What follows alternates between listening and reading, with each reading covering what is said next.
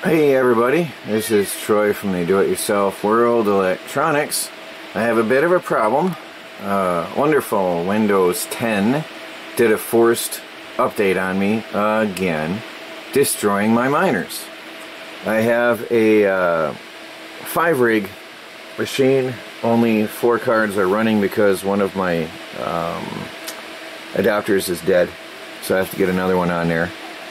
But it was running at 100 mega hash on Ethereum, and now after the update I'm down to 33 mega hash. I was getting that much per card, and now I'm getting 8 per card. So Windows purged my... I so much hate Microsoft Windows 10. Windows purged my drivers.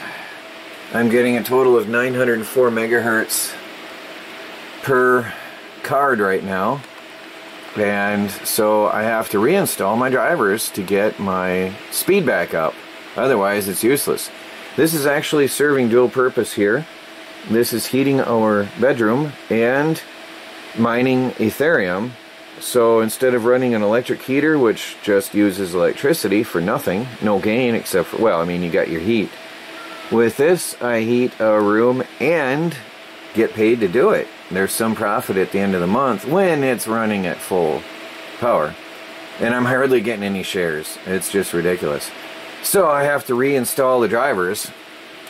Let me close this out and open up my driver file. I'll be back in a minute. So I've got the Crimson Crimson Relive Beta Radeon software. I have to reinstall, and hopefully that's going to do the job for me. So, when space recorded 800 megs. That's a big file. So I'll let that run for a little bit. That's going to be take a little bit of time. Well, maybe not. It's not a bad computer, actually. This rig, I think, yeah, I got the BioStar mining.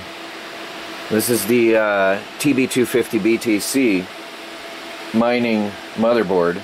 Looks like I need a dusting in here. I'm going to have to get the air compressor in here and dust it off. It's been on here for a couple weeks, heating our room. It keeps it a nice, happy 70 degrees with that going. So, no matter what the weather. Actually, we have to open the windows sometimes in here to let out some of the heat.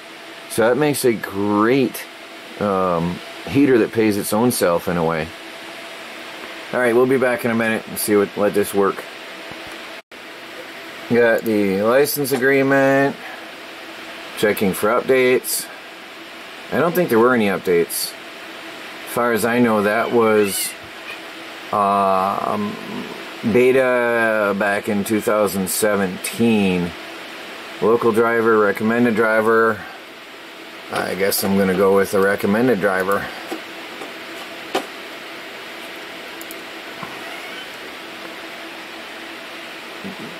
Downloading the installer updater. And we'll see if there are any new updates since then. I've been using it off the hard drive for years, and I have never seen any updates. And we'll see what we got. Oh, I missed it. Radeon, it was showing Radeon Adrenaline 2020 edition. I guess they're just showing me ads now while it installs. Time remaining 10 minutes, 0% installed. I guess I'll be back after a while. Oh, Windows. So, I found out that I had an offline miner. I get an email from, I think it's ethermine.org that I use. And I got an email that I had an offline rig. So, I came in here and checked, and sure enough, it was waiting for my response because it did a major update. And then I had to sit here and bear through it while it updated software. I don't like also that Windows downloads the updates against your will, installs the updates against your will, and then sits there and waits for you to reply to let you know that it did what it was going to do anyway. Meanwhile, your computer is not performing any work until the next time you happen to come around and accept what you didn't really want to have happen in the first place. And then you can start using your computer again. So I'm going to learn how to use Linux for mining one day soon here for stability. I have a Linux laptop that I've never ever had it give me any trouble at all, as long as I've used it for the last couple years. And it only does what I want when I want. So I've got to learn how to mine with Linux. That'll be a big deal. That'll help a lot. But having your computer set up to automatically boot up and load your mining software is no good at all when Windows does a major forced update and then stops waiting for you until you click on something to agree that something that you didn't want in the first place, and then it installs the updates some more, and finally you get control of your computer again. So it's going to be 9.5 minutes more. I'll be back in a while. Well, that's a problem. Some of the software applications failed to correctly uninstall. I have to start over. That's not cool. I have to download the Amd Cleanup Utility and run it to clean up any corrupted files, because Microsoft sort of made a mess of my computer. I have to run it in safe mode. That's odd. Well, I have to restart in safe mode and run the cleanup utility. Well, that didn't work.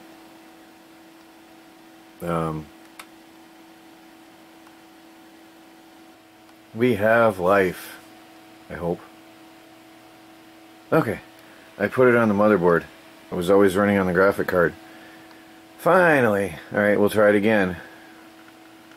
I'm going to see if I can run that AMD cleanup program. Wait. It looked like it was going into safe mode. Windows, Windows, Windows, Windows, Windows. Hope and learning. Odd. Alright, let me see if I can figure out what's going on. It did boot up into safe mode. I can run the AMD cleanup. I reset the computer 3-4 times, actually. I'm surprised it still went into safe mode. So I'll run the AMD software cleanup utility. Notice my voice changed. I'm feeling better that the computer is alive. I've lost a lot of computers due to Microsoft updates in the past. That was a year or so ago, back in the day when, was it almost 2 years ago now? Microsoft was bricking computers, and they knew about it. I just have panic attacks thinking back on that day. Has completed with warnings. What warnings? I'm going to have to look at this. Rebooting computer? I should probably use the motherboard anyway. I'm going to have to go into BIOS later and use the motherboard graphics and leave the graphic cards to just do their work. When you plug in a graphic card to Windows, to the monitor, Windows takes some of its RAM to run a little file in there to run the graphics on it.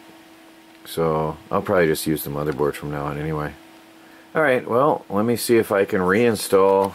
I'll let this give it a time to finish booting and see if I can reinstall the AMD drivers. We'll be back in a few minutes and see how it goes. Meanwhile, I'm embarrassed. I said USB adapter. That's a riser card. Oh, yuck.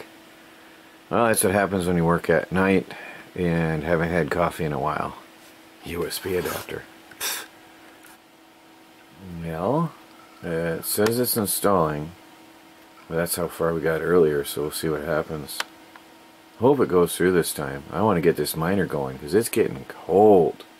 This is my heater and my money maker. Looking good.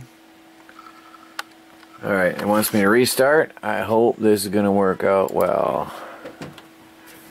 We'll see how it turns out. Well, my card's kicked in. Oh, the wrong miner opened up. Let me see. Get MSI Afterburner opened up. I'm left-handed, by the way. 300 and 300. Well, that's not exactly good. I gotta check my details here. Okay, I started my miner and it bumped up. Oh, it dropped back to 904 in 2000. Interesting. Well, it's moving. At least it's fluctuating. And we're back. We are back in business. 100 megahertz. Mega hash. Blah! I need my coffee. 100 mega hash total speed. We are back in business. So, when Microsoft nukes your computer by installing updates in your mining rig, I should say, and you lose considerable hash rate. Mine went down to 25% of its previous hash rate. When you lose considerable, 30%. When you lose considerable hash rate, that means that you have to reinstall your drivers. I had to install the graphic card mining drivers. Back in business, getting shares, looking good, and I'm going to have heat again tonight. Good. Well, guys, thanks for watching. This is Troy from the Do-It-Yourself World Electronics. A happy, successful evening of work.